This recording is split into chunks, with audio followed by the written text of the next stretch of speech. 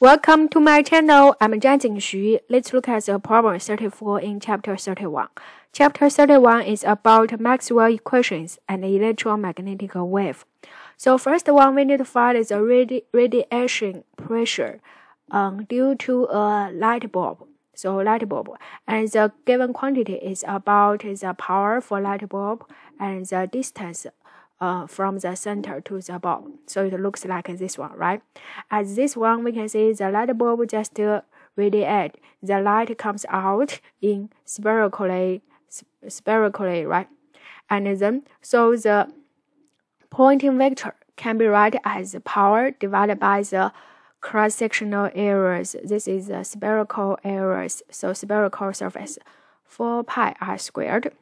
And then we can get the pressure as the Poynting vector divided by c. C is the speed of light. We write it there.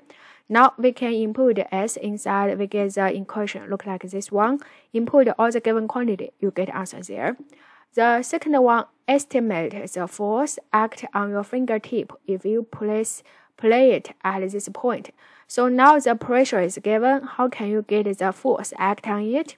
So we can estimate the areas of a finger point, right? The fingertip is just 1 centimeter squared. Now we use the pressure times the areas. We can get answer there. It's exactly super small, so you almost couldn't feel it. Thank you.